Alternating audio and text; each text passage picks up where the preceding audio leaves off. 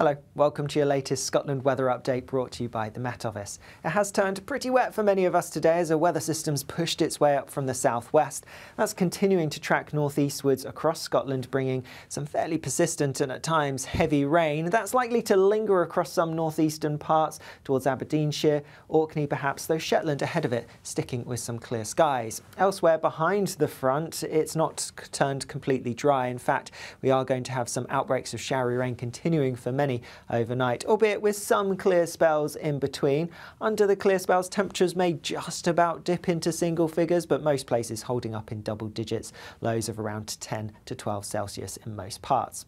As we go through Wednesday, then, it is going to be a showery day for many of us. Still some lingering rain across the far northeast through the morning rush hour. That could cause some localised issues, but that's going to break up. Otherwise, the biggest cause for concern will be the heavy, thundery showers that are going to develop as we go through the day, particularly into the afternoon. Now, it's not just the heavy downpours that we need to watch out for, it's also the hail, the frequent lightning and the gusty winds as well. Perhaps the greatest chance of staying dry will be towards western parts, here fewer showers, and also the far eastern parts of Aberdeenshire, sticking with some half, so some low cloud through much of the day, but fewer showers, largely dry.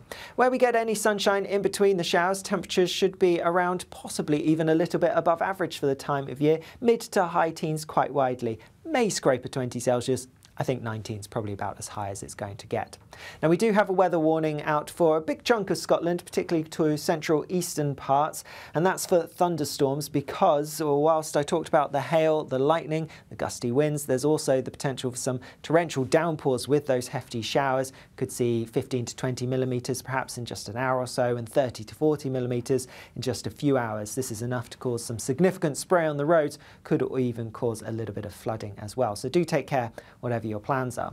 As we go through Wednesday evening, though, we will see most of the showers easing out, but it's not going to turn completely dry because there could be some more showery rain feeding down from the north as we go through Wednesday night into Thursday. Thursday itself, then, another showery day, but the detail will change ever so slightly. The focus of the showers shifted a little bit further west, so western areas likely to see a few more showers on Thursday than on Wednesday. Central eastern parts, the shower intensity looks like it will ease a little bit. Nonetheless, some of these could still be heavy and thundery, but perhaps slightly less impactful than on Wednesday. We do have a bit of a northerly wind developing, and with a bit more cloud around on Thursday, I'm expecting temperatures to be down just a degree or so compared to Wednesday.